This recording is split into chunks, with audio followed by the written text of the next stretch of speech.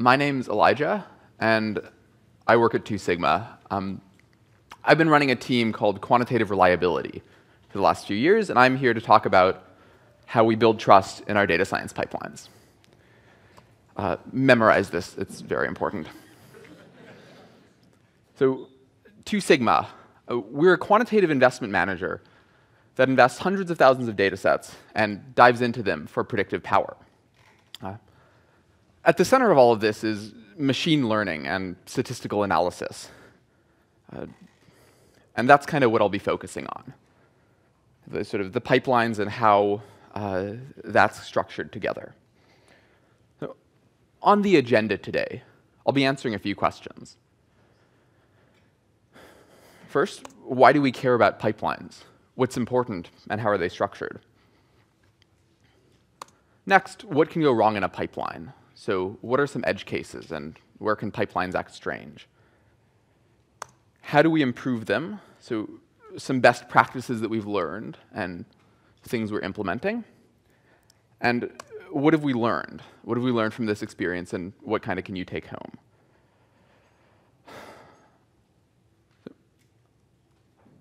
The world is full of data. You've got data lakes, that is really fast, data reservoirs, like all sorts of water-based data metaphors, and it's pervasive in what we do. It's the basis of a lot of what we do for a living. And data in itself, however, is not particularly useful. Unless you're a data scientist or really good at crunching the numbers, you can't get much from raw data. So in the industry, we turn it into information by using a pipeline. So I'm going to talk a little bit. I'm going to define some terms before we move on. All right, so data is just raw facts collected for reference or analysis. So let's say you're deciding on a city to move to, and you really care about the weather. Some data that might be relevant would be the highs and lows temperature every day for the last 10 years. That gives you what you need to know, but you have to do a lot on it before you actually get it. So you may want to actually think about what information is relevant to you.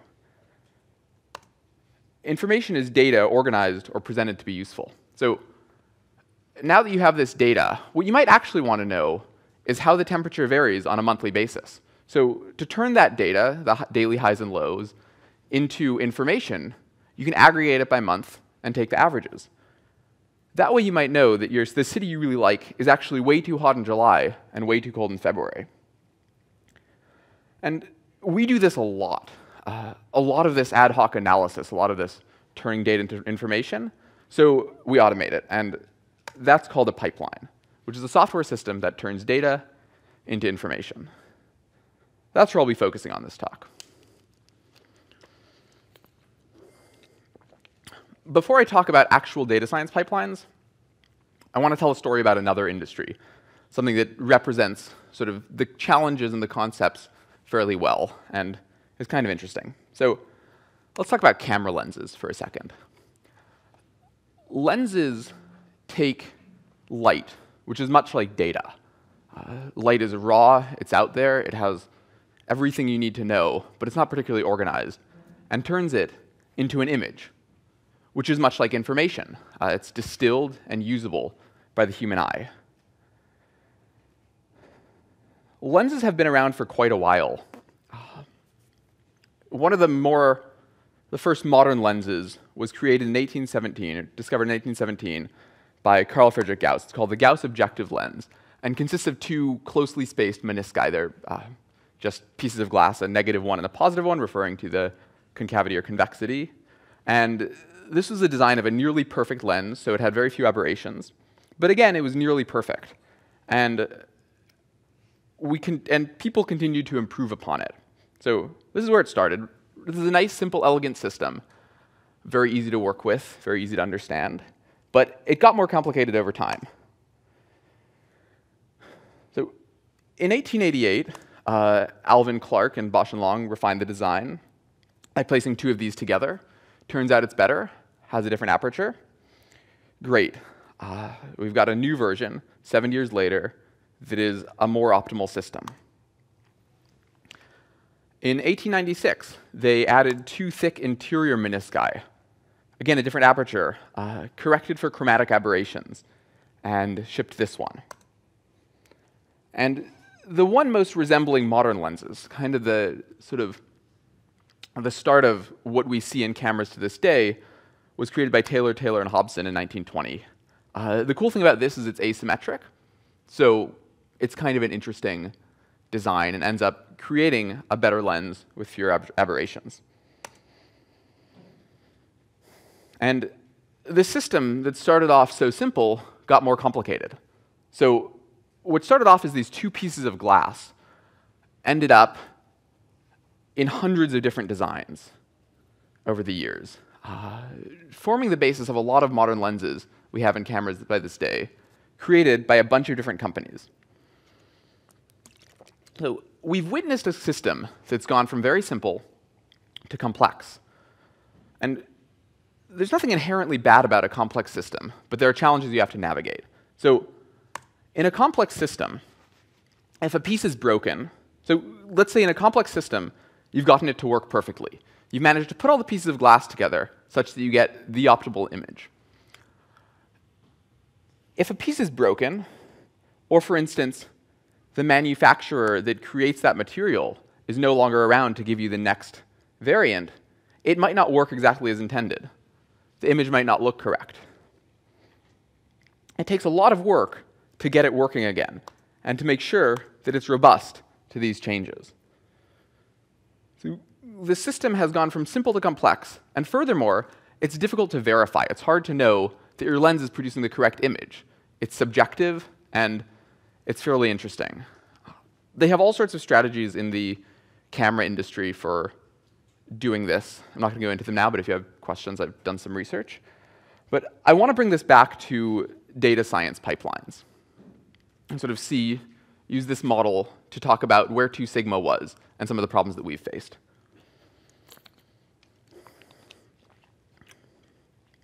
So recall, we're taking a pipeline and replacing a piece. In 2015, we had a fairly complicated pipeline. We run large collections of backtests for training simulations. This is where we spend the majority of our compute, and most of it, the platform, is written in Java. So back at the time, I think in 2001, using Java was fairly bold, and we've seen it through a bunch of different iterations. By this time, we ended up at Java 7, and it came time to upgrade. Java 8 has all sorts of great features. We've got Lambda functions and default functions in the interface. So we wanted to replace Java 7, which was pervasive throughout our system, with Java 8.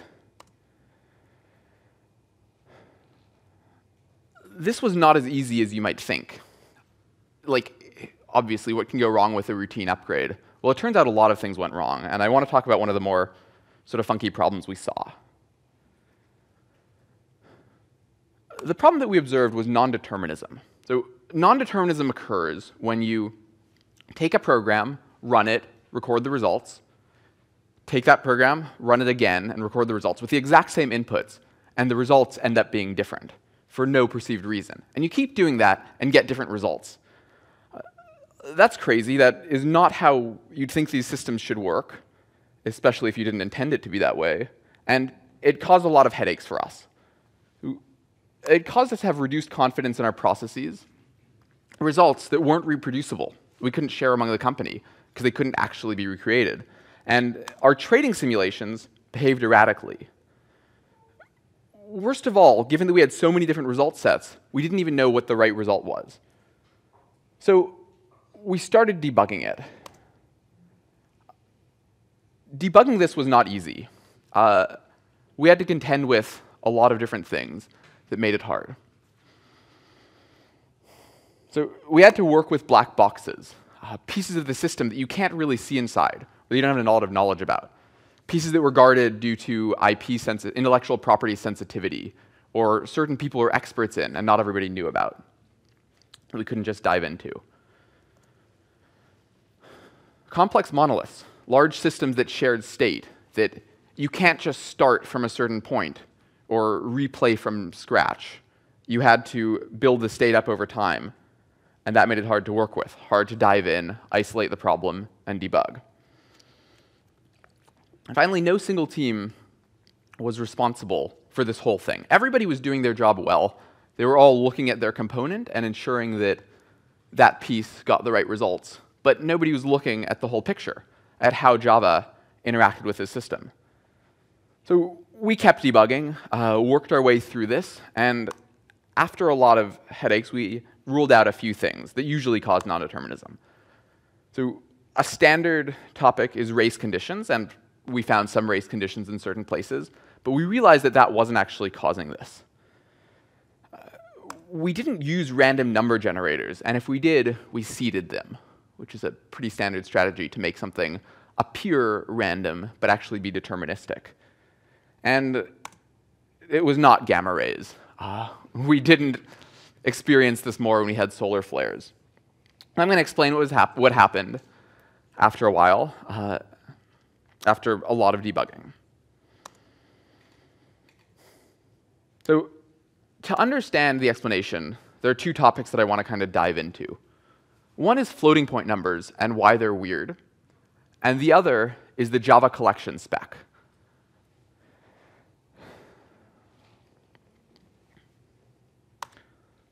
Floating point numbers. There's a great quote I read recently. Somebody said, "A leaky abstraction is a black box that you have to open up occasionally." And I think that's a great description for why floating point numbers function so strangely. So floating point numbers are an abstraction over real numbers, and you'd expect them, as they're an abstraction, to observe all the same properties. But it turns out that they actually don't. There are certain cases in which properties, such as associativity, which I'll show you in a second, don't behave as you'd think. So this is an example from Python. It's fairly simple, but it shows how reversing the order of addition doesn't do exactly what you might think.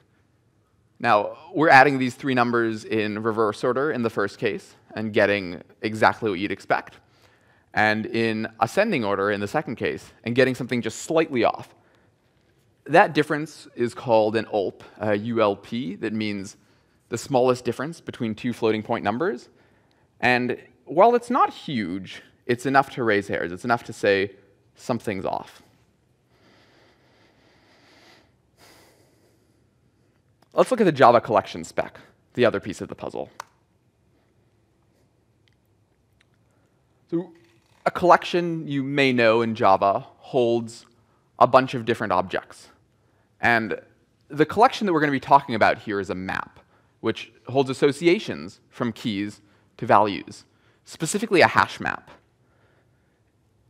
You can do a lot of things with a hash map, and one of the more common operations is to iterate through it, to run through all the numbers from the beginning to the end and get them all in an iterator. So some of you probably see where this is going, but if you don't feel bad, because this took us a long time to figure out. In all versions of Java, the iteration order has never been specified in the contract. So reading the Java doc, you can see that some map implementations, like the tree map class, make specific guarantees as to their order. Others, like the hash map class, our culprit here, do not. Between Java 1 and Java 7, this iteration order happened to be deterministic. You could iterate through a hash map and do that exact same again, and you were guaranteed, not by contract, but by implementation, to get the right result, or to get the same result. In Java 8, something funny happened. This iteration order became non-deterministic. So the reason for this is interesting, and there's a lot of history behind it, but in essence, they decided to use a tree to resolve collisions instead of a linked list in certain cases. So when there were more than 8 collisions, which rarely happens, they would use a tree to handle all of that. This is specifically like an attack mode where you think your hash map is getting overcrowded. And that would be all good and fine. A tree should be deterministic in iteration order as well, unless you're not actually good at breaking ties and your objects don't implement comparable fairly well. So in that case, in which there was no good comparable to work off of, they use the system.identity hash code. The system.identity hash code uses the location in memory, as known by Java, to spit out an identity or a hash value for an object. And that in itself, there's no guarantee from run to run, because it just depends on how Java organizes its memory. So these trees ended up having an iteration order that could occasionally depend on the system.identity hash code. As iterating through the whole hash map iterated through the trees as well, that ended up being non-deterministic in order. So to put this together, we've got hash maps that store key value data. And we perform aggregations over those values. So that require associativity. And the iteration order actually changes the aggregation results due to how floating point numbers are weird. So the impact on our system was all over the place. You've got hash map data that's keyed on stock IDs. So remember, we're making predictions on instruments, on stocks here. Algorithms use this data to make predictions. They run normalizations. They calculate moments. They assign quantiles and run regressions. These are all like the bits and pieces that make up your machine learning algorithm. And when you string these together, these little bits, these OLPs, end up magnifying. So especially when you put them together with a whole pipeline, that ends up having a very big impact. And as a financial company, we really care about that impact. And our models were producing non-deterministic output. The solution here isn't particularly profound, but you want to be able to use mapping structures if you're doing aggregations that guarantee the order, such as linked hash map and tree map. And you don't want to rely on the implementation details. It's worth reading the contract, reading the fine print, to figure out exactly what will happen. But these won't actually solve every problem. We saw another non-determinism issue that was really weird, and this is kind of a fun one to talk about. So we saw more non-determinism when we upgraded Java 8, specifically a minor Java 8 upgrade from one version to another. And, specifically a minor Java 8 upgrade. And after some digging around, we realized that the culprit was a function math.pow. Math.pow raises a number x to another number y, and it was producing results that were non-deterministic. This is not supposed to happen. It's actually very unclear whether it's in the contract or not, but it's kind of the contract that people assume when they sit down to write programs. So after creating a reproduction and banging our head against a wall, we did what all reasonable engineers would do, which is open up a ticket to Java, to the people who'd written this, saying, this thing is broken. And the result we got was interesting. It turns out that math.pow, specifically where the number, the exponent was 2, contained an optimization bug. So to understand this, an optimization bug meaning a compiler optimization bug. So to understand why this occurs, you have to know what the just-in-time compiler is, which is a tool that compiles code as your program is being executed. It's run in it's used heavily throughout Java, and it can do some really cool things. So it can kind of do adaptive learning on the branches in your program to figure out which one is faster and where it wants to go. And in this case, it was making a choice between two different paths, x times x and x squared. Now, again, these are the same, right? Mathematically, these are equivalent expressions. But for floating point numbers, these actually aren't. The implementations of these functions in math utilizes different pieces, different machine code, actually. So it would non-deterministically, due to a bunch of different heuristics, choose between these two values. And they would get different results, leading to different results in our code. So the explanation is here. You can see the machine code instructions. I think these are two different systems. But in one case, it was using fmol, a pretty standard multiplier, and the other case, it was using molSD or vmolSD, which I think are more precise multipliers for certain types of floating points. So these problems kind of plagued us. We were curious where to go from here. We realized we couldn't just keep playing whack-a-mole. We needed to be a little more proactive about it. We needed eyes over our pipeline. And we needed somebody who could see the forest for the trees. So we created a team, and we called it Quantitative Reliability. That's where I come in. I'm going to spend the rest of the talk telling you first about how we think about these types of problems and what our role is, and then next about some of the specific problems we've faced and how we've approached them. So the goal of this team is to evaluate quality of quantitative results. Recall that like camera lenses, they're nuanced and are hard to judge, so this is quite a piece of work. So starting off, I'd always thought of software systems as kind of being working or not working, being a binary. So they were up or they were down. Your metric was green or red. Your system was working or online or offline.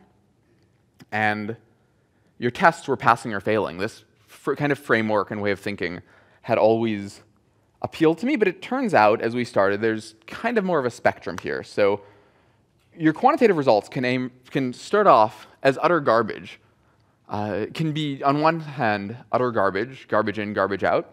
On the other hand, very high quality, handling edge cases and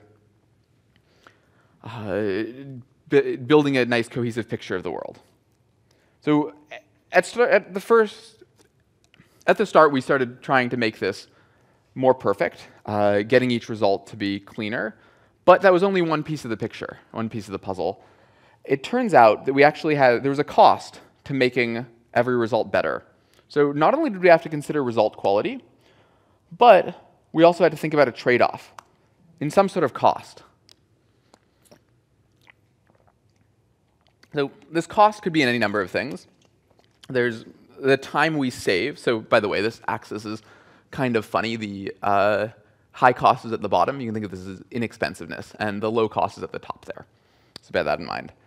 You think about the time we've saved, the actual cost of data we get, of code we write, of systems we use, the compute resources we use. Sometimes you can, for instance, if you run a machine learning program for more iterations, you can actually get a better result, but it's not always clear that it's worth it.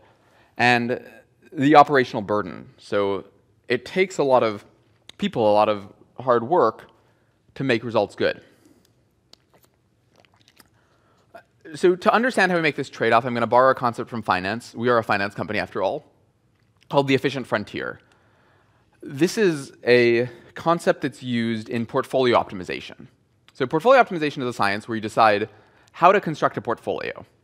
You have a set of stocks, and you want to figure out what's the optimal portfolio of these stocks. To do so, you have a few things to consider. One is the expected returns from these stocks, and the other is the risk associated with it. So expected returns is how well you think it'll do, how much money do you think you'll make from that stock, and the risk is what's the variance on that? What are the error bars? It turns out there's actually an inherent trade-off between these two, and there's no one best portfolio solution. There are a lot of them. In fact, they fit along a curve that looks kind of like this. To bring this back to looking at our result quality, we can think about the result quality kind of as the returns. How well do you want to do? And these costs as the risk. So let's look at a few points on this. If you're on the upper left of this, you can have inexpensive, low-quality results. So you run some sort of cheap algorithm that approximates it, but it doesn't take a lot of work and doesn't do very well. Or you can have expensive, high-quality results. These are both good places to be. You're on the curve. You're doing as well as possible. However, where you don't want to be is here. You don't want to have suboptimal results. You don't want to be within this curve because that means that for the same result quality you're getting, you could spend less time, you could spend less money, or for the same cost, you could get a better result. So the goal of this team is to push things out to the frontier and make sure we're functioning optimally. So when we approach these problems, we've got a few different hats to wear. We're a team of many hats. And these are really just sort of scopes at which we think about these problems. Looking at the actual data, sort of functioning as a data scientist, we've got the data detective. This is people, like, the way of thinking that's solving that non-determinism problem, really digging in and really figuring out what the actual issue is. So taking us from behaving within the curve to on the frontier of the curve. The engineer builds out frameworks, addresses those issues on a more systemic level, and makes sure that we're continually behaving optimally. So the engineer might be building out frameworks to test for determinism, or pushing forward with a Java upgrade. And at the highest scope, there's the architect designing the system, figuring out what that curve looks like and how we should actually be functioning. Not just where we are, but where we could be. Using this framework, I'm going to be talking a bit about some of the problems we've seen through a specific example. And this example is that of aggregate polling models, which I find very interesting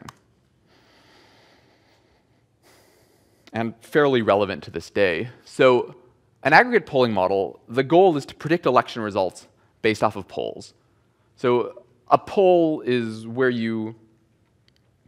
a company that often specializes in this calls up people and asks them their opinion. They could call them, they could email them, there could be a survey sent out, and specifically about political elections. So from the one you probably know that does the team you probably know that does the best job of this is called 538. I think we're associated with the New York Times back in the day, but Nate Silver, a fairly well-known data scientist, run this. And this is their most recent forecast, or one of their more recent forecasts, for the congressional elections in 2018.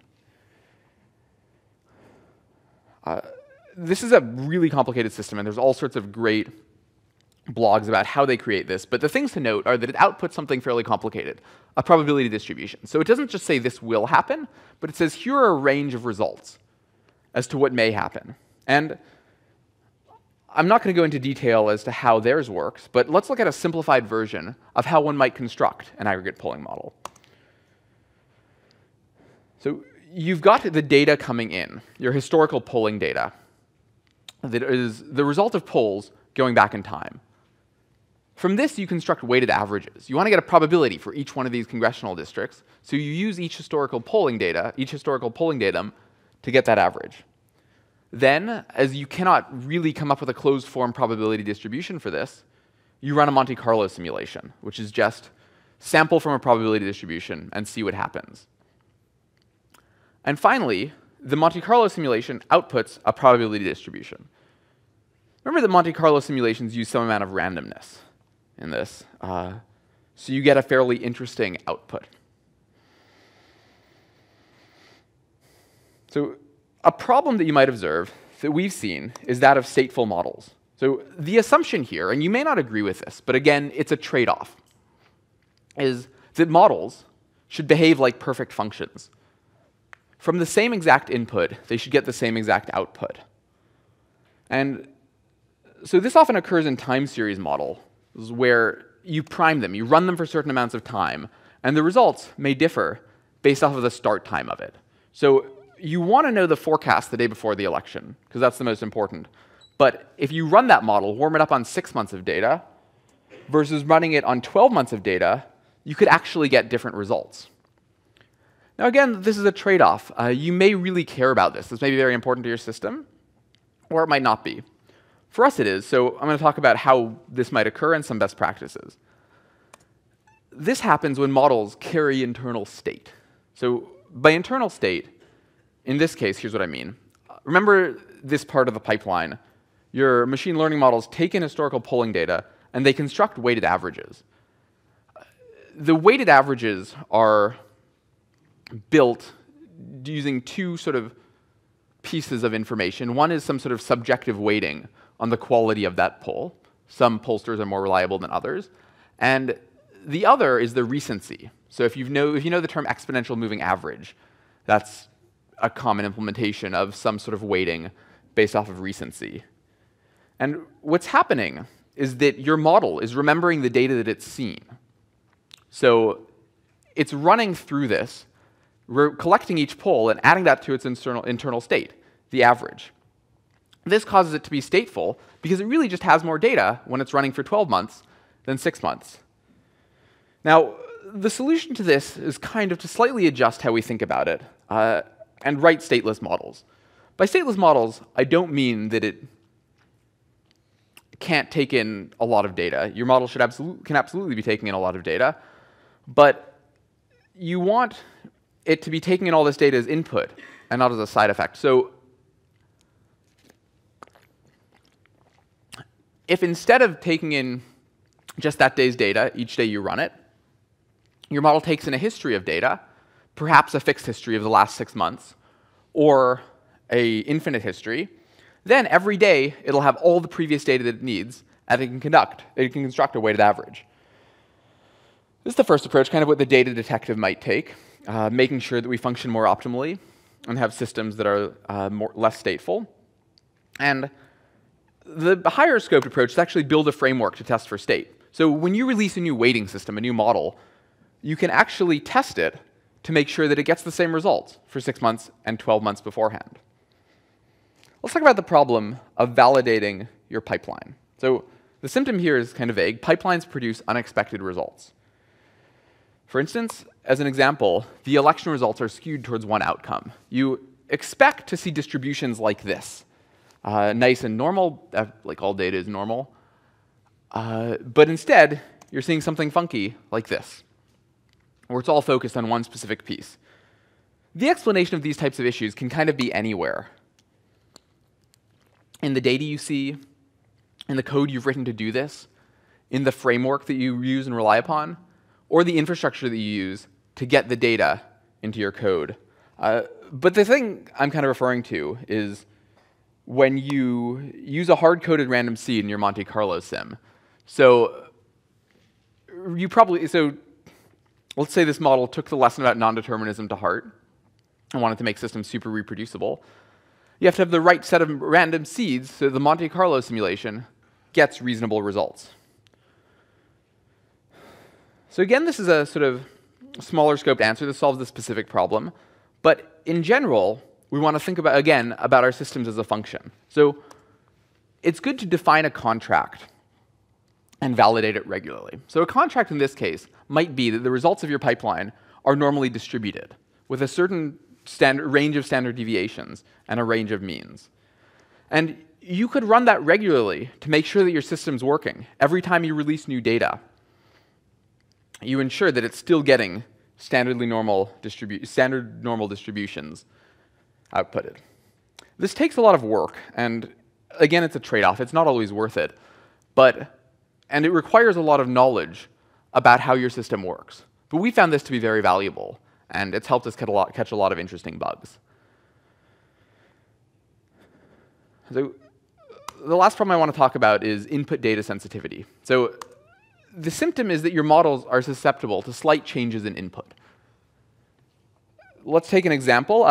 If you add a new set of similar polls, so let's say you have one set of polls from one pollster, and you have another pollster that kind of tracks that pollster fairly closely.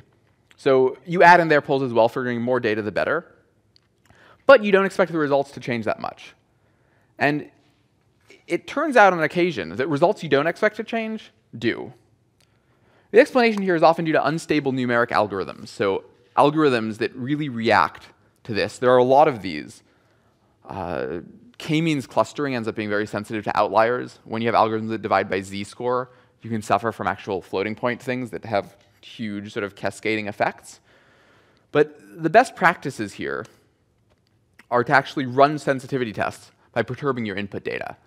So this is a pretty standard strategy, and we've gotten some mileage out of it. But you could add little fuzz to your polls to make sure the results don't actually change that much. Add that to your contract that we defined, and run it regularly to make sure your system stays stable. And shuffle your input data to test your model's robustness. So ensure that, so this is a very common strategy in machine learning, but to make sure you're not overfitting to the order you see, you can change around the input data. It's a very easy thing to do, and it works in non-time series models very well, because the order really tends to not matter. And if your results are crazy and are very different based on the shuffling, then you probably have some sort of instability in the system. So to get started with quantitative reliability, first, it's worth labeling problems as quantitative reliability. Think about, you've probably seen a lot of things like this, and it's worth thinking about them as problems that aren't just simple, that you can't just fix like a bug, but that have sort of more complicated solutions and are part of trade-offs and nuanced results. Then start off small. Dedicated quantitative reliability engineer who can sort of look at the bigger picture and you can look at the bigger picture and see the forest for the trees, who can really like focus in on the details, function as the data detective, but also start building out frameworks and thinking about the whole system and work with people across the company. Then expand in scope. So you'll start off doing work as a data detective, figuring out a bunch of issues and getting sort of a track record up. Then you'll start building systems to address those issues and classes of issues. And then you'll start designing the next system so that you don't see those issues in the future. And there are a lot of other problems that I haven't hit on that I think would be valuable to look at in this space, or that I would think would fall under the umbrella of quantitative reliability. So for instance, understanding your machine learning pipelines. There was a great talk last year about diving into the black box, and that's a hot topic. And I think that falls under quantitative reliability as the trade-off between the result quality and sort of how you understand it, and the actual cost of digging in and trying to understand it versus producing new models. There's selecting hardware, which can have really interesting impacts on quantitative results. Testing your machine learning algorithms, figuring out how to validate them so they do well. There's a talk right after this one in, I think, the next building, in which they propose a framework to do just that. Ensuring reproducible research. Again, it's a trade-off between the work you put in and the results you get and how usable they are in the future. And just validating your data. We get data in from everywhere, and making sure that it's sane is quite a bit of work that can really impact your result quality. So back to the questions that I asked at the beginning. Why do we care about pipelines? Well, pipelines turn data into usable information. Most companies have some sort of data pipelines that impact how they function and help them make business decisions. What can go wrong in a pipeline? Well, everything can go wrong in a pipeline. Pipelines grow in complexity and have a lot of moving pieces. I outlined a bunch of possible issues, and there are a lot more. How do we improve them? Well, here are some best practices. Writing stateless systems, defining and validating your contracts, run input sensitivity tests, and just validate your models as a function. So you could test attributes such as statelessness, determinism, and quantitative robustness. And finally, what have we learned? Well, pipelines are too complex to manage themselves. Think about quantitative reliability and consider actually making a team or really focusing in on these. Thank you so much, and have a lovely evening. I'm happy to answer questions or just like hang around after the talk.